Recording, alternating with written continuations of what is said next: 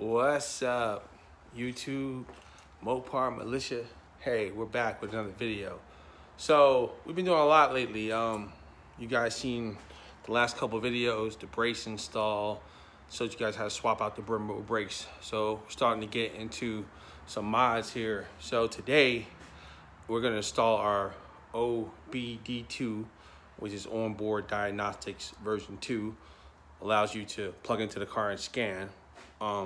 They're disabled on the 2018s and 2019s, so you have to install a bypass. So I got the bypass plug. I'm gonna show you guys how to install that now. So stay tuned, here we go.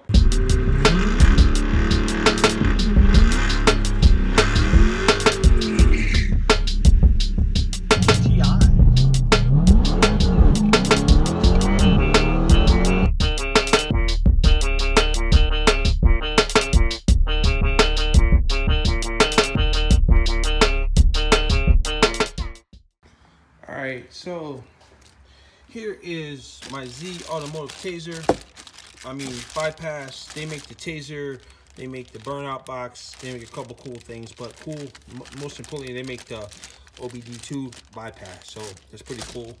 And you can go here, Zautomotive, to get it, and it'll allow you to plug in. And it's nice to have an extra one in the back too, so you can plug something in back here and do your diagnostics. So let's go through the install real fast.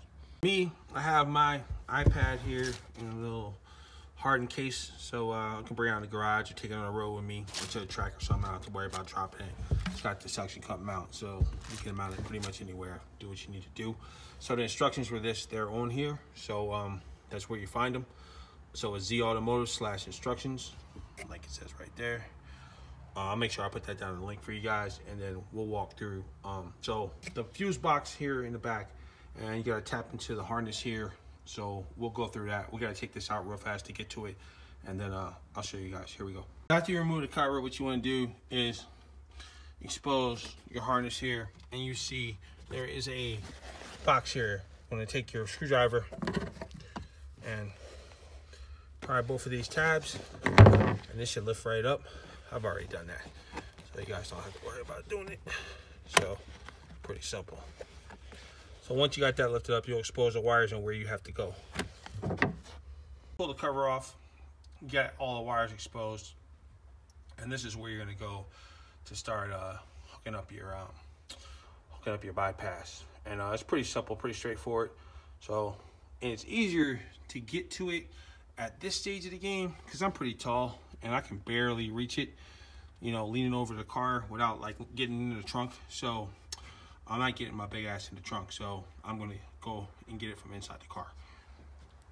All the Zautomotive products, they are made super well. So only thing you have to do in here, and it's pretty simple, looking at the instructions, you plug the blue and white plug into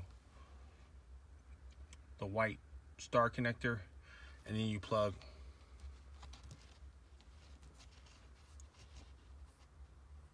the other plug, the black plug, into the green connector. So it's pretty straightforward, not really hard to do. Refer back to your directions. As you can see, this one goes into green, and the blue and the white goes into the white.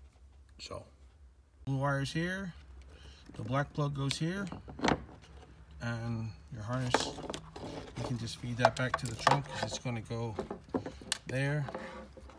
You can put your star box back on here once you get these wires tucked nice and good, and just give them a little plug, a little tug, make sure they're in there secure. All right, cover's back on. All right, now after you got all that hooked up, you're gonna come down here and you're gonna pop the fuse box cover. Look in here, you're gonna find fuse number 37. You're gonna pull fuse 37, and you got your fuse puller right in there. Make sure you replace that.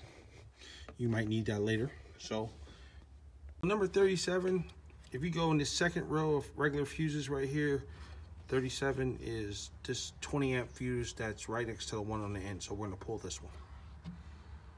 Jumper, locate that came with the kit, locate that, and then where you unplug the number 37 fuse, you're gonna plug this in. But before you do that, put that 20 amp fuse back into that empty slot.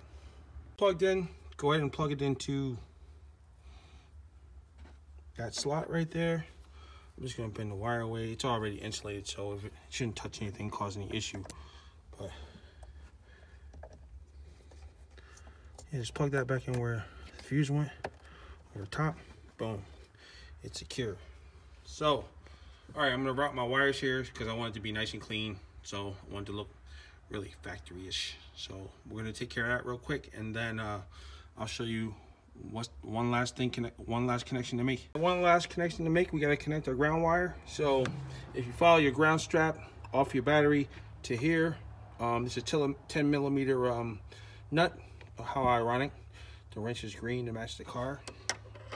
So go ahead and loosen that up.